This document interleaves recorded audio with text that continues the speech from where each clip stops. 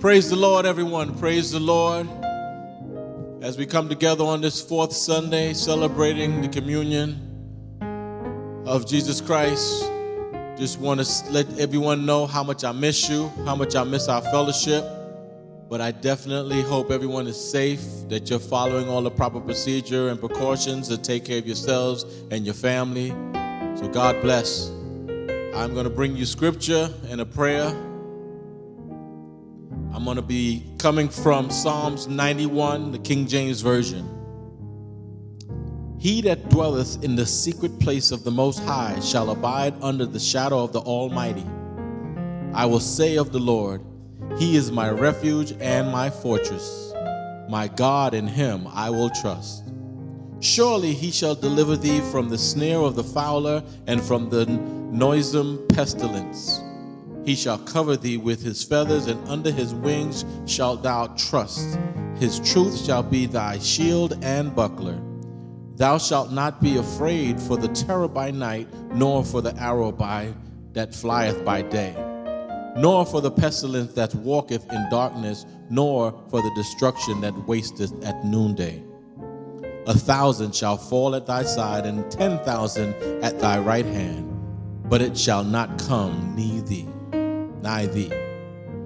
Only with thine eyes shalt thou behold and see the reward of the wicked, because thou hast made the Lord, which is my refuge, even the Most High, thy habitation. There shall no evil befall thee, neither shall any plague come nigh thy dwelling. For He shall give His angels charge over thee, to keep thee in all thy ways. Thou shalt bear thee up in their hands, lest thou dash thy foot against a stone. Thou shalt tread upon the lion and adder, the young lion and the dragon shalt thou trample under feet. Because He hath set His love upon me, therefore I will deliver him. I will set him on high, because he hath known my name. He shall call upon me, and I will answer him. I will be with him in trouble. I will deliver him and honor him. With long life I will satisfy him and show him my salvation. That was Psalms 91. Let us pray. Dear Heavenly Father, you are a merciful and loving God, and we exalt your name. We come to say we love you, and we thank you for another day. Thank you for our slumber last night, Lord, but most importantly, thank you for our waking up this morning. Thank you for all the many blessings you have bestowed upon us. Lord, we come to you in our time of weakness. We come to you in our fear. We come to you with trust.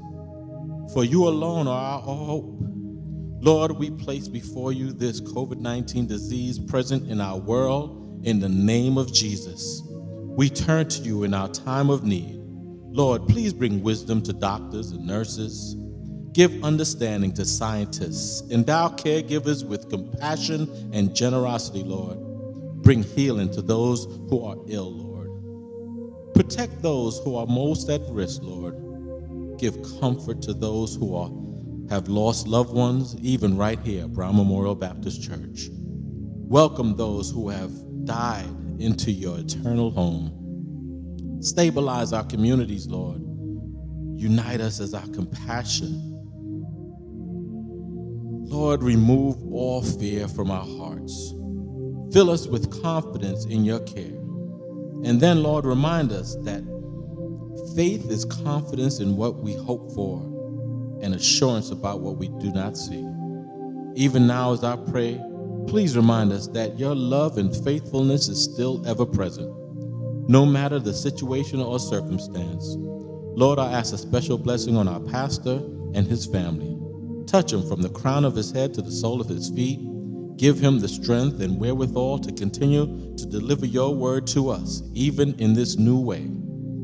Please bless our entire congregation as we adapt to receive your word in this new way, but also to remind us that your omnipresence, your omnipotence, your omniscience, and your omniscience, we will continue to worship you however we can and wherever we are.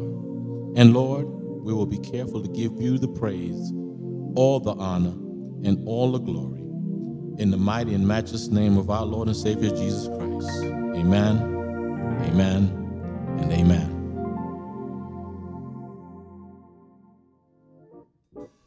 Praise the Lord, everybody, and good morning. We ask that you sing along with us right in your home, for we know and we declare that there is power in the blood of the Lamb. Hallelujah. Amen.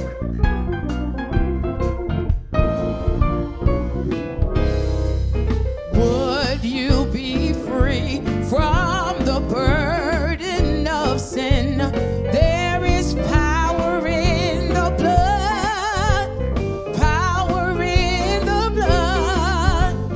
Would you or evil the victory win? There is wonderful power in the blood. Oh, there is power, power, wonder-working power in the blood of the Lamb. There is power, power, wonder-working power in the precious blood of the Lamb. Would you be free from your passion and pride? There is power in the blood, oh, power in the blood. Come for a cleansing to Calvary's tide. There is wonderful power in the blood. Oh, there is power, power, wonder-working power in the blood of the Lamb. There is power, power, wonder-working power in the precious blood of the Lamb. Would you do service for Jesus, your King? There is power in the blood, yeah, power in the blood. Oh, would you live daily his praises to sing? There is a wonderful power in the blood. Oh, there is power, power, wonder-working power in the blood of the Lamb. Oh, there is power, power, wonder-working power in the precious blood of the Lamb. Yeah, yeah, there is power, power, wonder-working power in the blood of the Lamb. There is power, power, wonder-working power in the precious blood of the Lamb.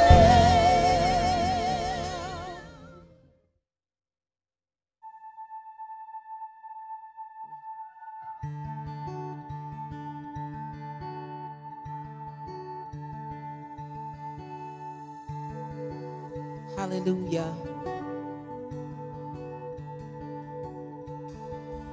All we simply want to do is bask in the Lord's presence.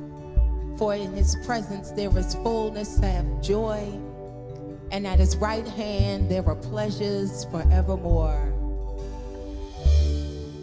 There's nothing worth more that could ever come close. Nothing can compare. You're our living hope. Your presence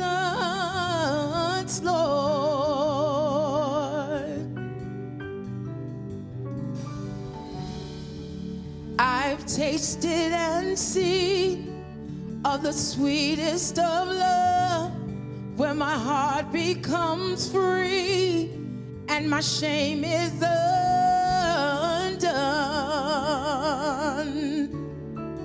Your presence, Lord. Holy Spirit, you are welcome here.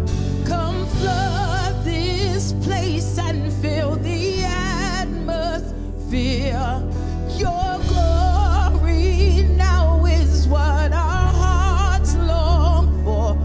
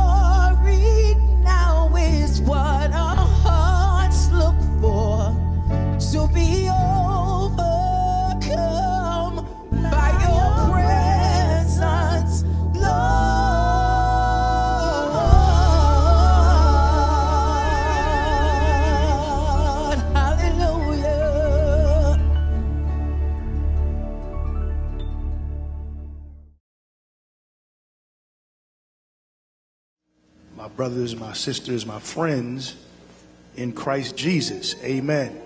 On this Sunday in which we celebrate the Lord's Supper, the holy ordinance of communion, we invite you to turn your attention to the New Testament epistle to the book of Hebrews, Paul's epistle to the Hebrew church in the New Testament. We want to look at Hebrews chapter 12.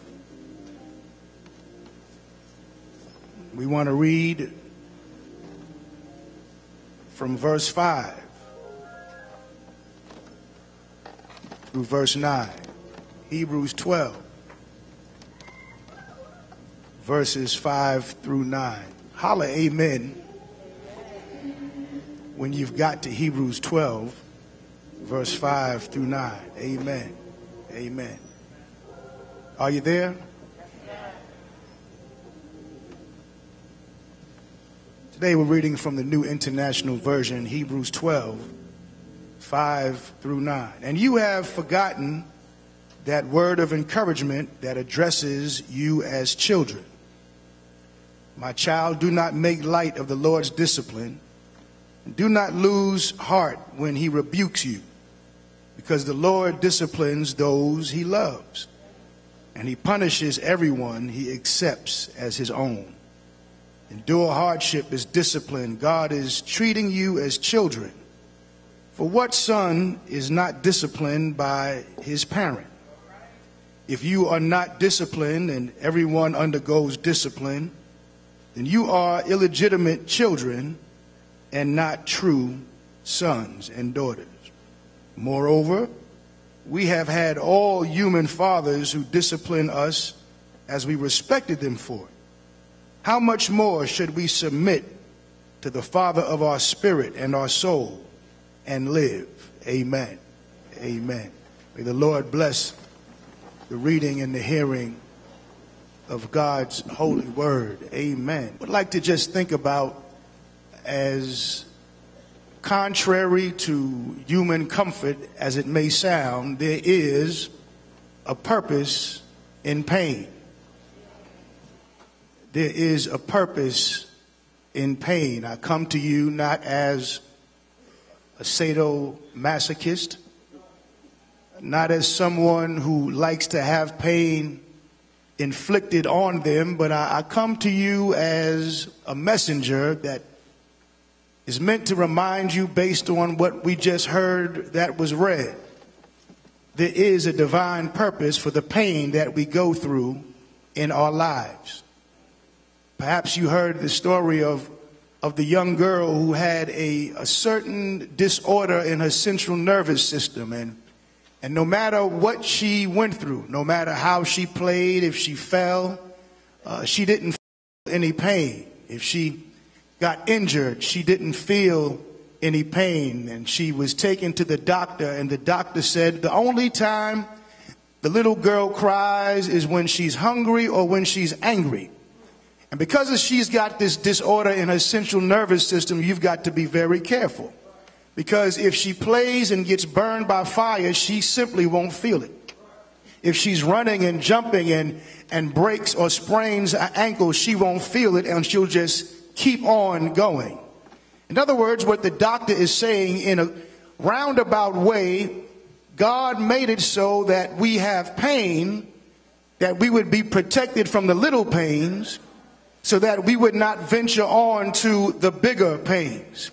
In other words, pain happens in our lives because pain acts as a warning sign for us to stop in our tracks. And if we do not feel pain, then we will adventurously venture into bigger and larger pains that might destroy us. I'm just here to remind somebody that if you're going through any type of pain in your life right now, there is a purpose for your pain.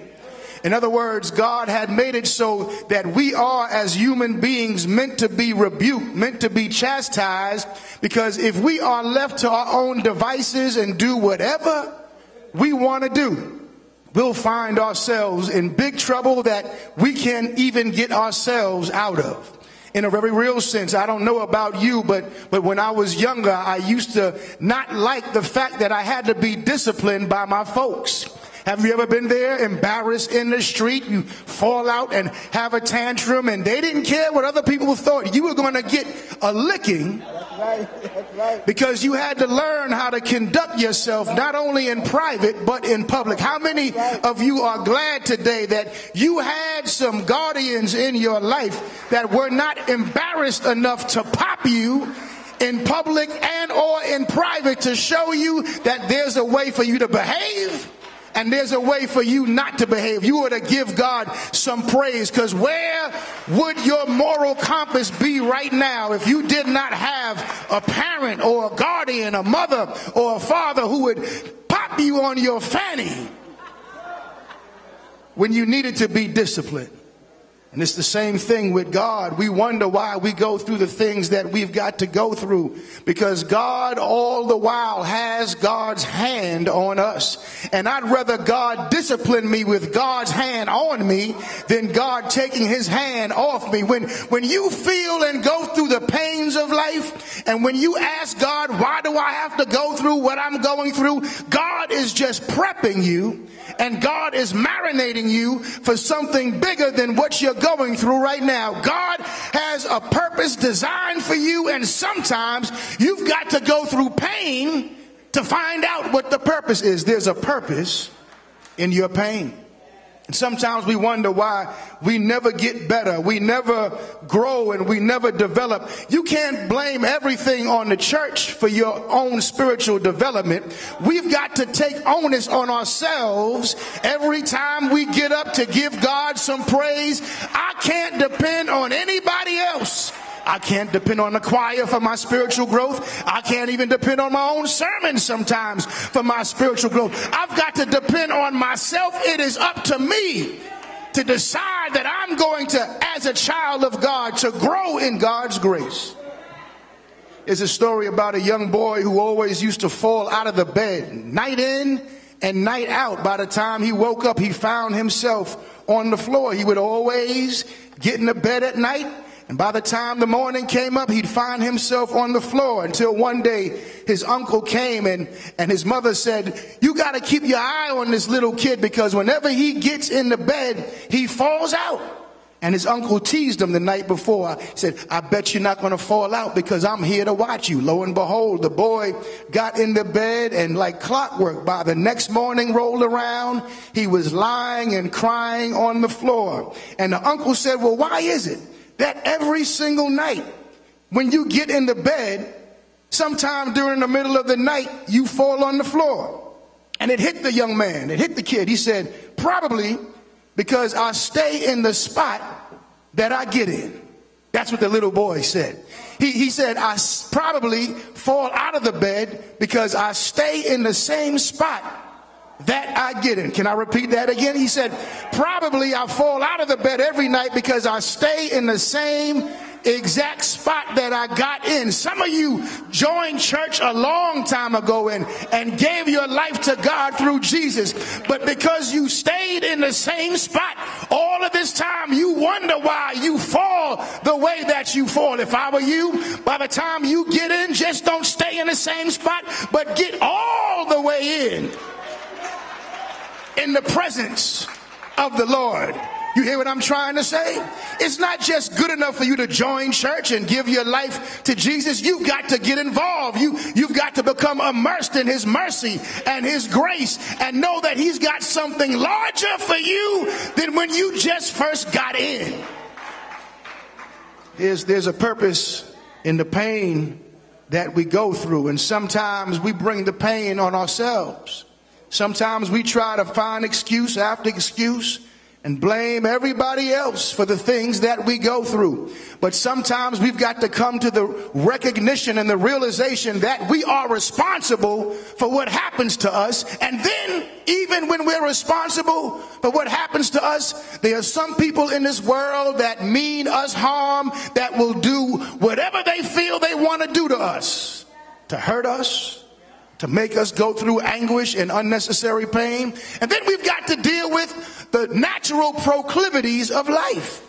You've got to deal with sickness. You've got to deal with pain. You've got to deal with brokenness. You've got to deal with rejection. You've got to deal with bad news. You've got to deal with hurt. You've got to deal with people that don't understand you. You've got to deal with people that call you out of your name. You've got to deal with people that don't respect you. You've got to deal with people that don't appreciate you. We've got to go through all these ups and downs and proclivities of life. And God made it that way just to let us know that these things that he puts before us are things we've got to deal with so that we could be saved from the even bigger hurts.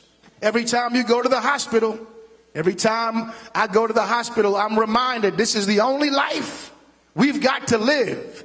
This is the only earthly life we've got to live. This is not a warm-up. It's not a practice test. There is a finality in our humanity. We've got to do the best we can with the time that God has given unto us. And every time I go to the hospital, and when I see somebody who we pray for or give communion to, and that monitor is on, I recognize that because they're still alive, the lines go up and go down. They go up and they go down. And because they go up and go down, that means they're still alive. If that line flatlined and just went in its horizontal direction, that means all life had been taken away from them. You wonder why you go through the ups and the downs that you've got to deal with in your life. It's just a reminder that you're still alive. And because you're still alive, you are still a recipient of God's mercy and God's grace. So even when you've got to deal with the ups and downs and all the vicissitudes of life, you ought to give God praise that one day you're up and one day you might be down. But even on your down days, you're still alive and still have breath in your lungs, and your heart is still beating, and your blood is still running through your veins. On your good days, give God some praise. On your down days, give God some praise, because it means you're still alive and he's still in the blessing business.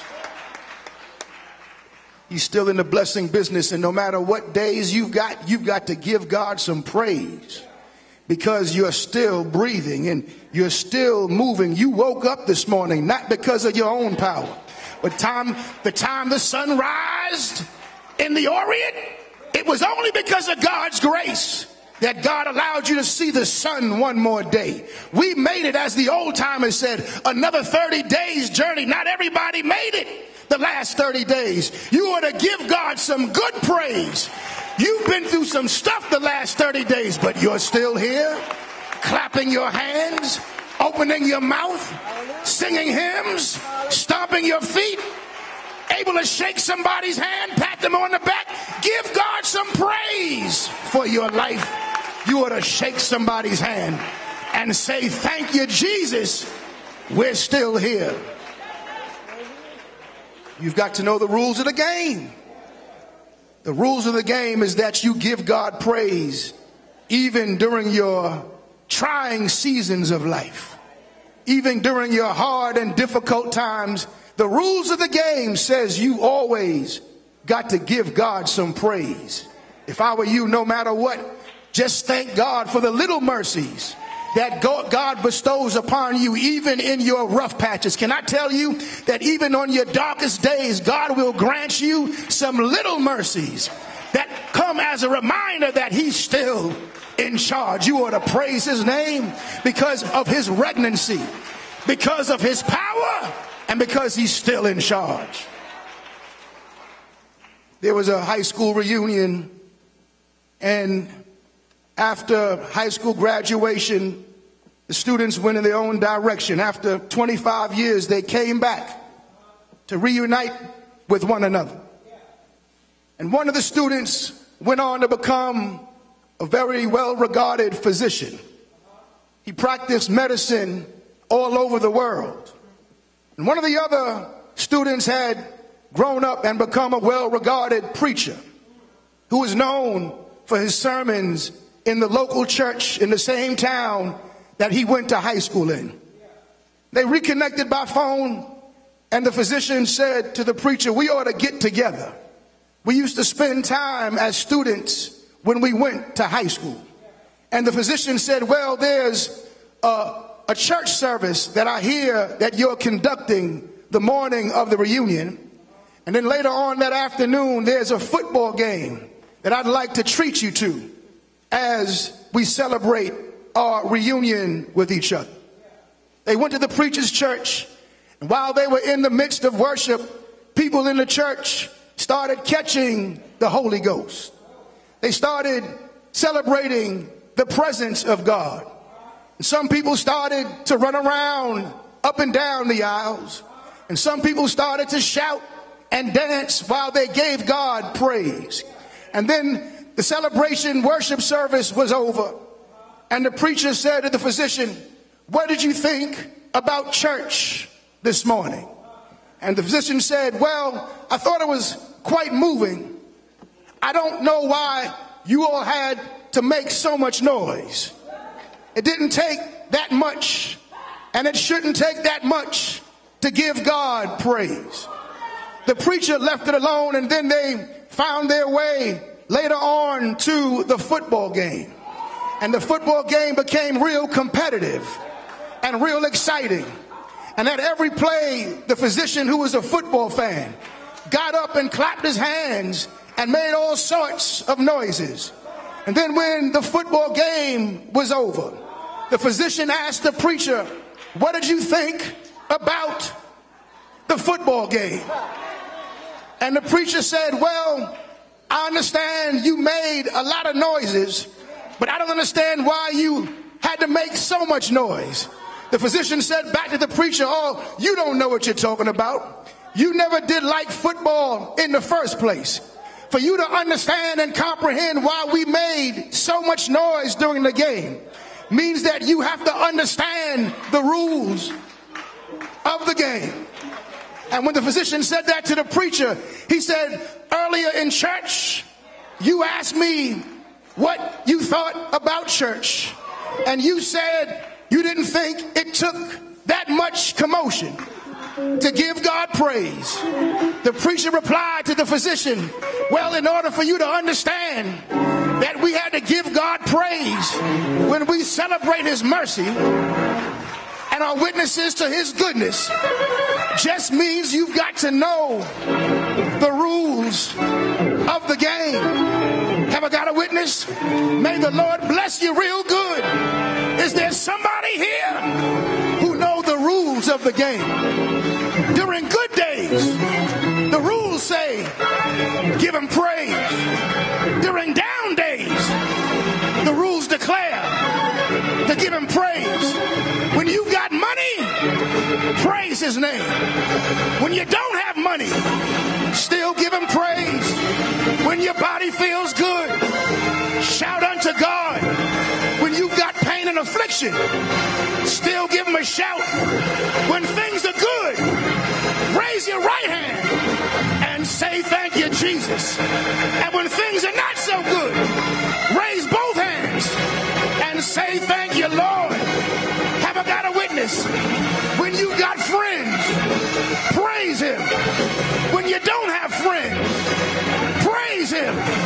When things are going fine, praise his name. When life becomes a challenge, praise his name.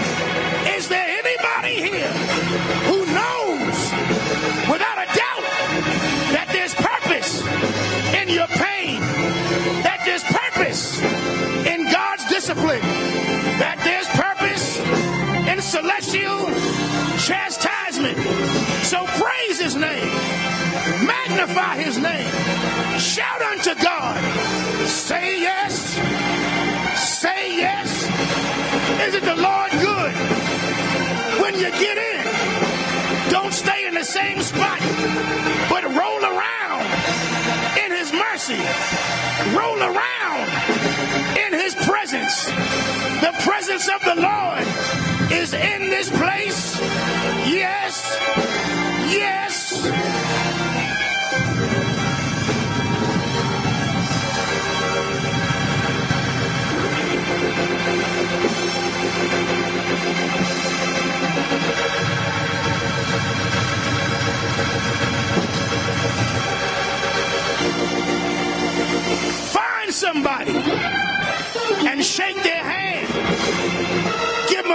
jump. Give them a high five. Rub your elbows. Rub your shoulders. And say thank you for the ups. And thank you for the downs.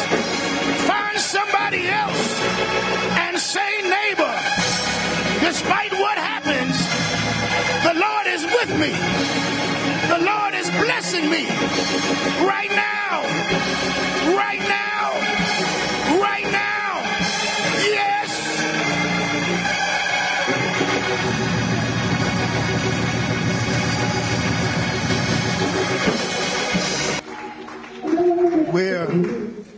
We're all sons and daughters of the true and living God. You know how it was when you had your friends on the block that seemed like they got away with everything, and you couldn't get away with anything. And you say to mom and dad, well, Johnny does it. Jane does it. And they just said, I'm not concerned about Johnny. Not concerned about Jane. We're being chastised. We're being tried because we are the sons and daughters of the Most High God. As always, after we preach the word of God, we open the doors of the church. We're in an empty sanctuary, but that does not stop the doors of the church from being opened. If there's somebody here who is tuning in on Facebook or on YouTube, and if you have not given your life to God through Jesus Christ, or if you're looking for a church home, once again, we invite you to visit our church website, brownmemorialbaptist.org, and you'll be able to leave a message, and somebody will contact you very soon, pray with you, check on you, make sure that you have what you need spiritually for the fight ahead. brownmemorialbaptist.org. The church doors remain open. We come before you in the spirit of communion.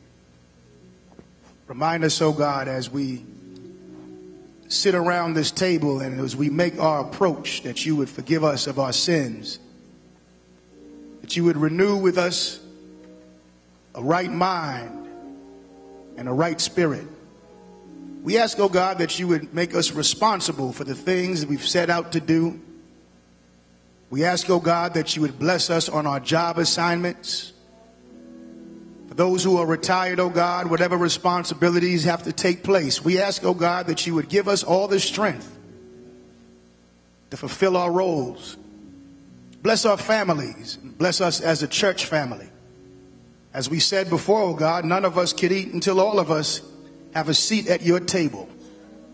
So we're thankful for what is about to take place. We ask, oh God, that you would bless the hearts and the hands of those who will administer these thy gifts. Bless the hearts that will receive them.